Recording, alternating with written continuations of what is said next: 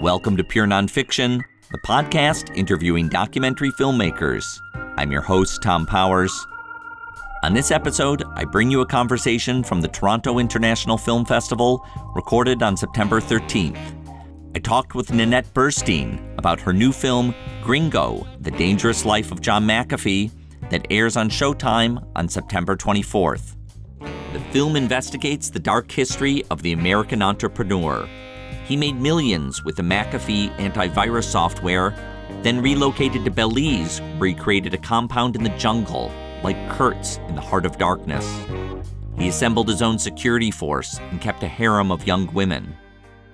You know, going down to Belize and meeting the people and you know, seeing that level of poverty and how much people had been exploited by him very much kept my spirit going and my determination going. In November 2012, McAfee had an argument with his neighbor Greg Fall, another American expat who was later found murdered.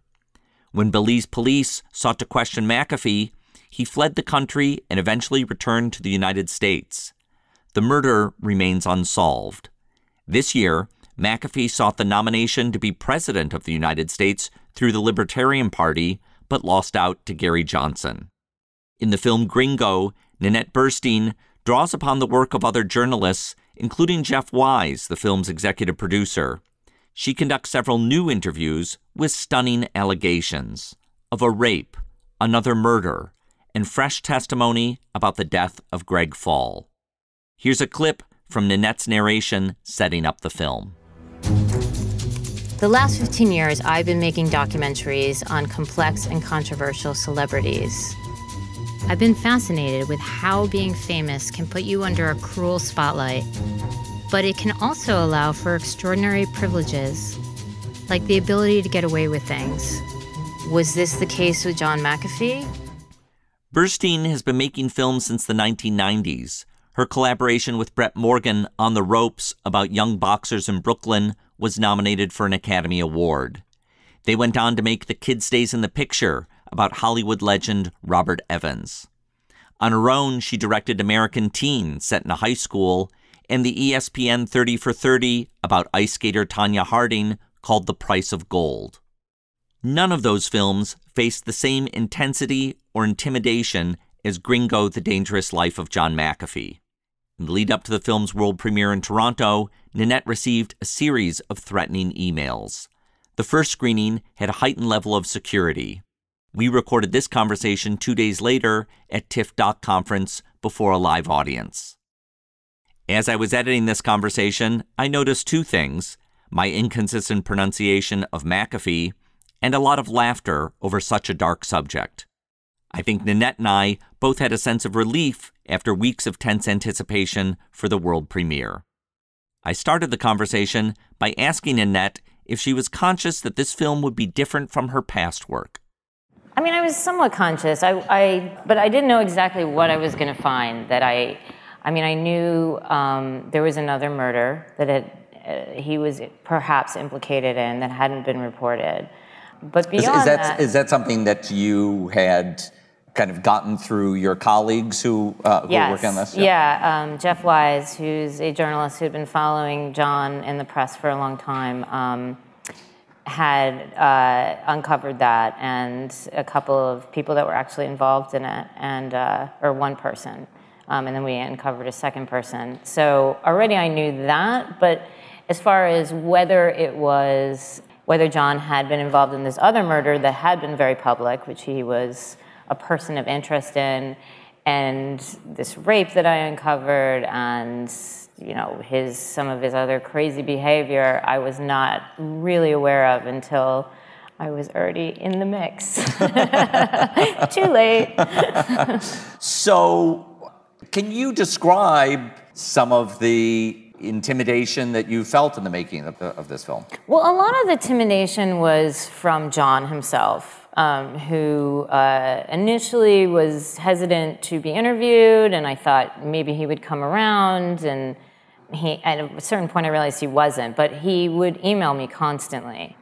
Some of the emails were nice, And some of them were even like weirdly flirty, and then other ones were very, very hostile and threatening, and especially as the year went on. And there was a moment, I think that was really the only moment that I was afraid, really, truly afraid. And I had ambushed him at one of his debates. Finally, I'm like, okay, he's not going to sit down with me for an interview. We've had this cyber relationship. We've talked on the phone, but I want to meet him in person. Maybe he'll let me ask him a few questions. So I came to one of his events in New York City and surprised him there. And I thought he would recognize me. He actually didn't seem to recognize me. I thought, well, you've been emailing this person for 10 months. Like, haven't you Googled me? But I don't know. He was like, really? You're Nanette, huh? And then he walked away. A half hour later, he started writing me very hostile emails for the next 24 hours, even in the middle of the night. And the last email was, which I include in the film, is, "You are the Satan." And like it was like a Bad Police song. Every breath you take, every move you make. It wasn't, "I'll just be watching you," either. It was, "I will make it my life's mission to take you down. You are my, final mission in life." And then he describes you as his magnum opus. Well, in a different email, yes. Everything is very larger than life with John. And but the thing that freaked me out was that was a very hostile email. But then he sent me a text message 5 minutes later, and I was alone, and it said, "I have something very precious to send you. Can you tell me your address?"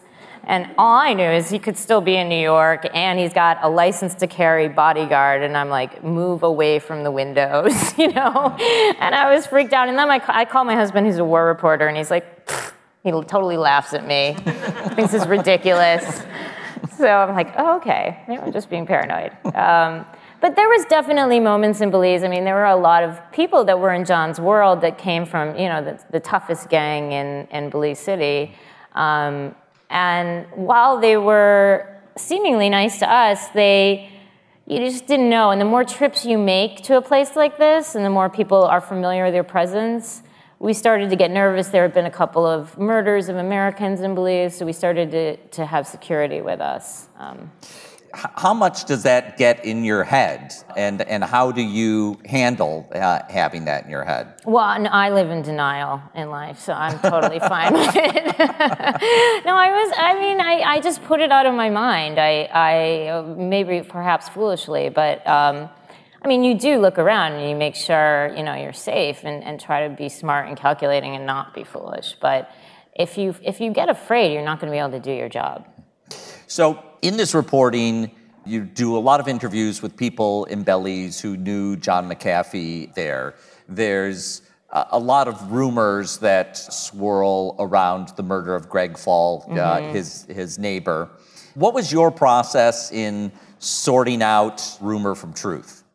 There were a lot of rumors. There were a lot of tall tales. It was really finding the people that had been directly involved with him and making sure that there was always more than one source on something where the stories lined up exactly. The people that didn't, that couldn't have corroborated in lining up their stories. And if there was more than 2 or 3 or 4 and whatever was on record, that it all matched up. I heard all kinds of stories, like that John had people enslaved in mines. I heard, he was a major drug dealer. I heard all kinds of things, that there were 2 other murders. Perhaps some of it was true, but I couldn't substantiate any of it. None of what you just said is in the film. No, not in the film. No, not at all. No, that's the point is you really have to be careful that you don't just believe the rumor mill and that there is, a lot of evidence, or as much as possible that you can find, that otherwise it's really dangerous to put that in a story if you don't think it's true and there's a lot of evidence behind it. Something that's so striking about the story of John McAfee is that a lot of journalists have come in and out of this story before. So there was a famous case of a Vice crew who was following John McAfee after he was fleeing Belize, having been a person of interest in a murder, and Vice accidentally posted a photograph of him that gave away his geolocation. They didn't accidentally post it. They were like, "We are with McAfee suckers," and then that was literally the headline of the post. But what they accidentally did was left it GPS encoded, so they could find his location and realize he went into Guatemala illegally, and they arrested him. And So like, if you're on "You're the lam, sucker." don't take reporters who are going to make those kinds of mistakes. Yes, exactly. Yeah. So that's but one example of reporters who have come in and out of this story. And to my knowledge, no one has put together as many pieces as you and your team have. And I wonder, as you have studied the course of reporting on this, what does it tell you about the state of reporting? Well, I mean, I think it's really unfortunate, especially being married to someone who's a journalist. All these bureaus have been cut out of the budget. It's all about the 24-hour news cycle. So for a moment, when John was on the run and there were these crews following him, and then 2 weeks later, everybody forgets, and there's no interest in reopening it. So as a result of that, a lot of documentary filmmakers have kind of taken that place in our world of really spending a long time investigating things that the media outlets don't normally do and the news doesn't normally do.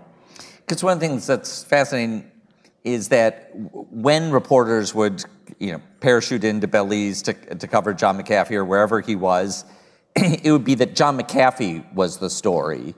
Right. And what you were able to do is tell the stories of everyone who was around him and affected by him. Yeah, I mean, he did, enormously affect people in his world in Belize. I mean, he created a little kingdom that he lorded over, a very strange kingdom. And so you have this point of view of all the people that were affected by him, while also trying to give a character portrait of who he was. In today's world of independent documentary filmmaking, in contrast to the days when, say, networks were stronger, and as a reporter, if you went in somewhere, you had the backing of an organization, of their resources, of their legal team, of other kinds of expertise that you might call on. And working as an independent filmmaker, you work with a much more shrunken set of resources. When you talk, our budgets are huge. What do you mean? No, it's true. Yes. I mean, in your case, who were the people that you could call upon for support, and even not even just financial support, but just what should I do if I need a bodyguard in Belize support? Well, I had an amazing team.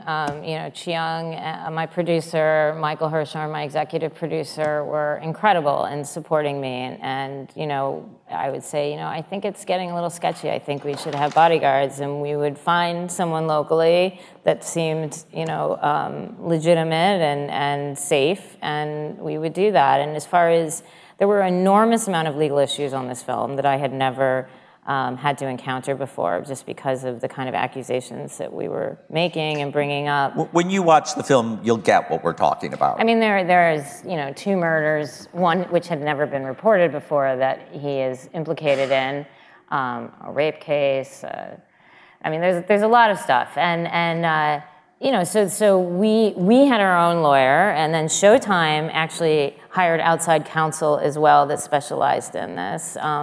And that became hugely important in the editing process. And even actually, I would just call up and say, like, well, what about, we got a whole, we had a very long meeting with our attorney beforehand about, what you can do and what you can't do, and how many sources you need and other evidence, and what you need to save and collect, and you do your due diligence on. And if something would come up, one of the first calls I would make is to the attorney, just to make sure this is all above board and good. And then, of course, it came up more in the editing process as well. So what were the things that kind of kept you going in this project? You described earlier, like there was a point where it was too late to turn back. There's a lot of people who are in the film who have had their lives affected in serious ways. And was that something that was weighing on your mind? It was hugely weighing my mind. You know, going down to Belize and meeting the people and you know, seeing that level of poverty and how much people had been exploited by him very much kept my spirit going and my determination going.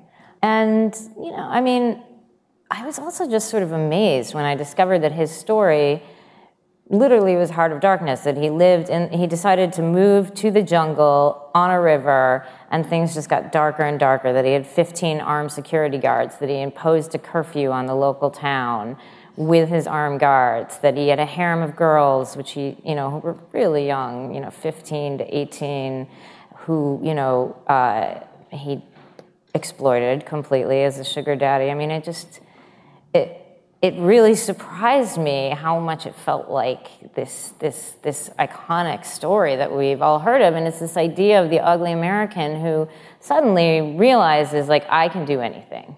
Like, this is the kind of society that's not really prepared to properly investigate things. They've got a whole bunch of other issues, drug deals, murders that they're dealing with, and they kind of stay away from the rich white man.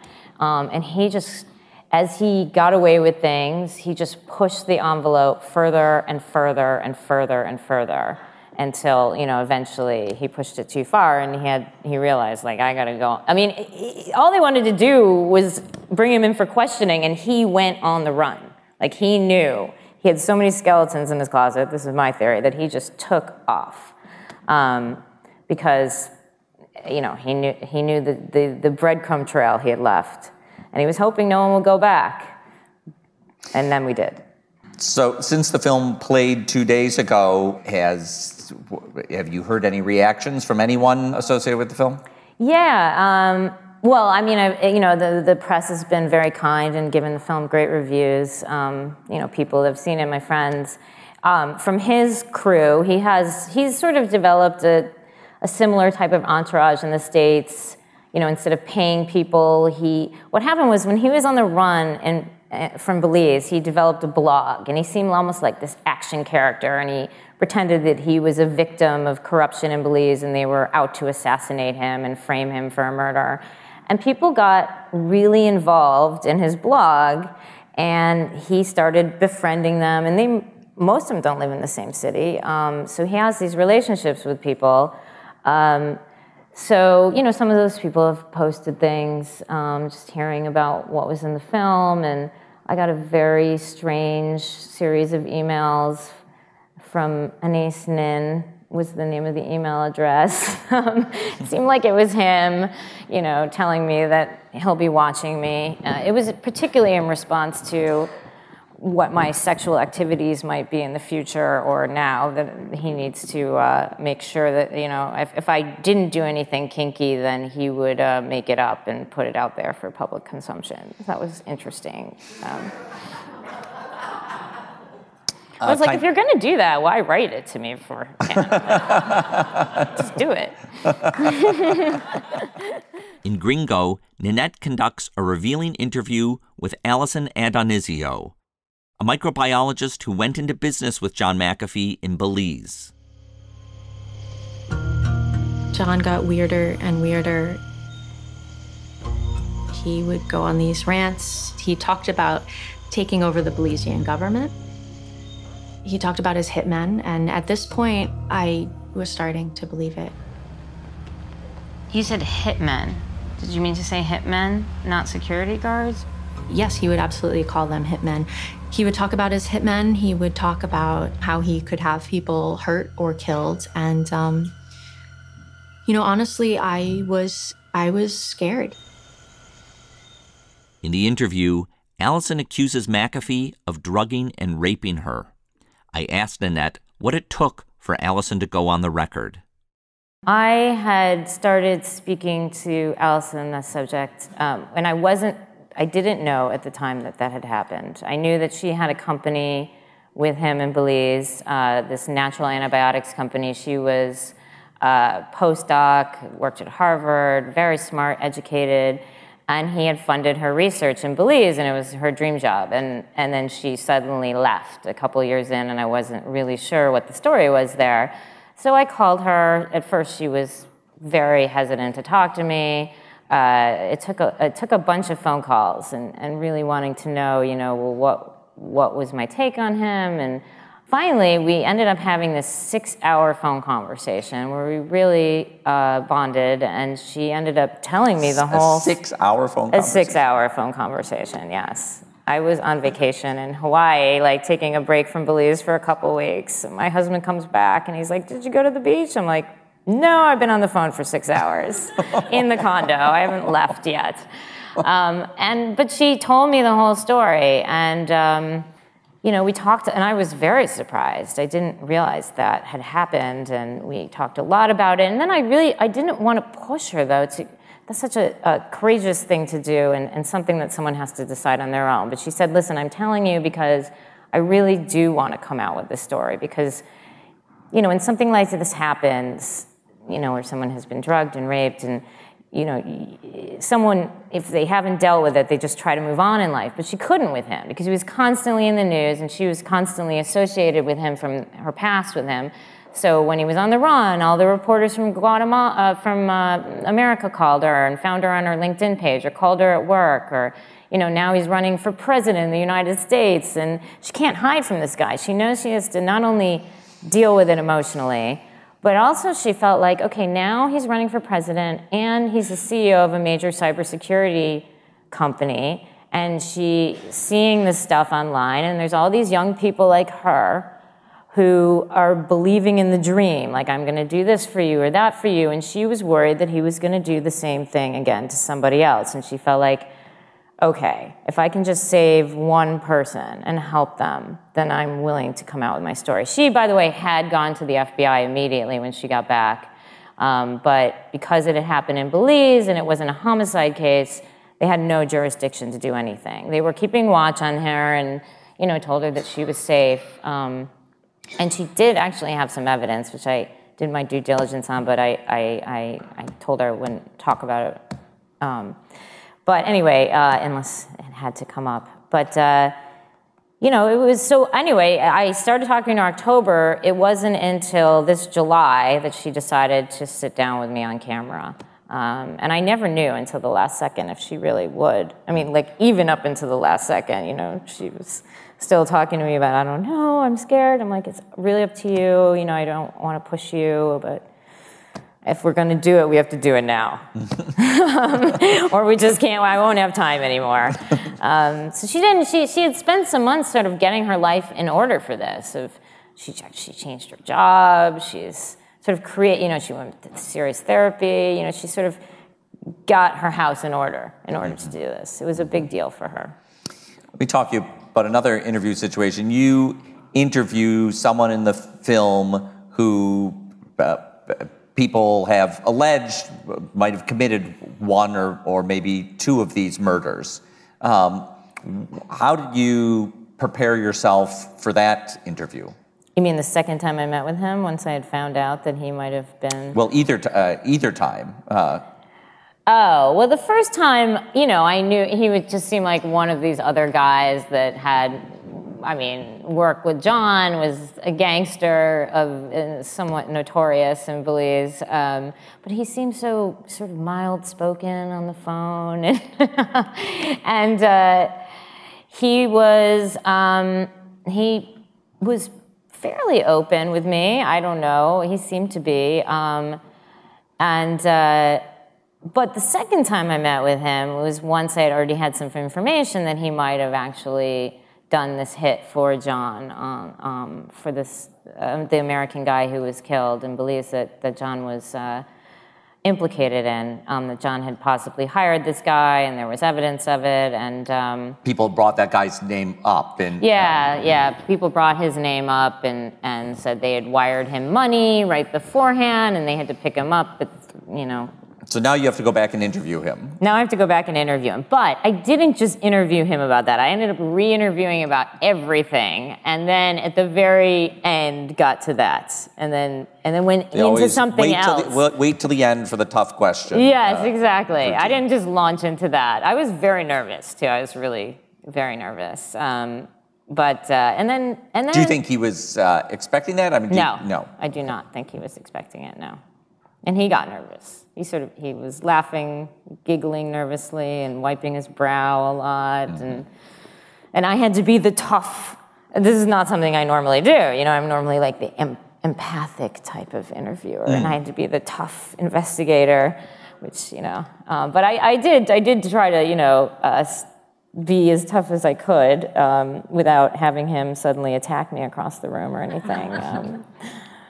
Fortunately, I had a couple men on my crew, just in case. I don't know what they would have done, but.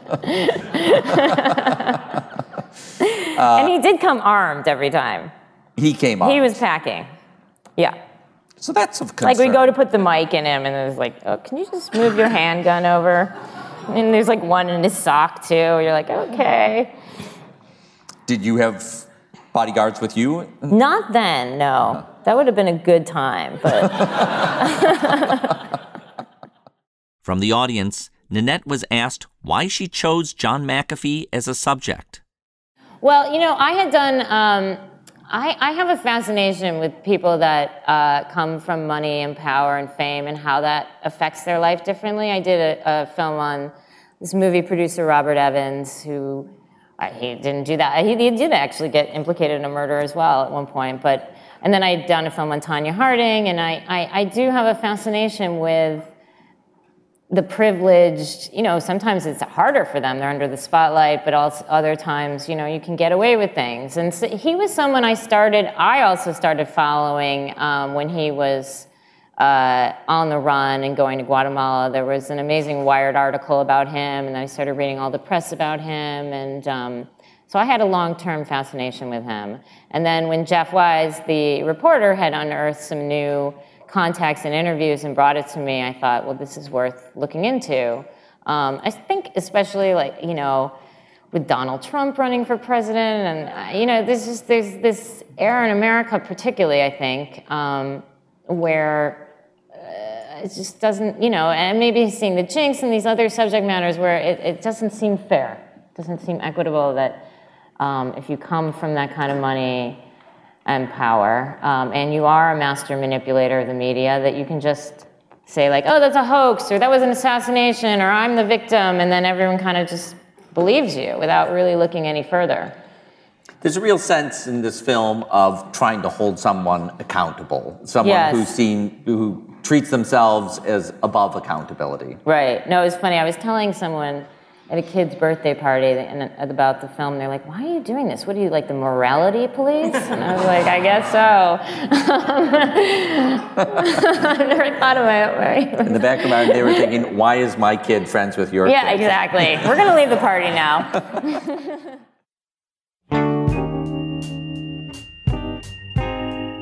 I want to thank Nanette Burstein for talking to me. Her film Gringo, The Dangerous Life of John McAfee, airs on Showtime on September 24th. I want to thank TIFF documentary program associate Dorota Leck for helping to organize Doc Conference.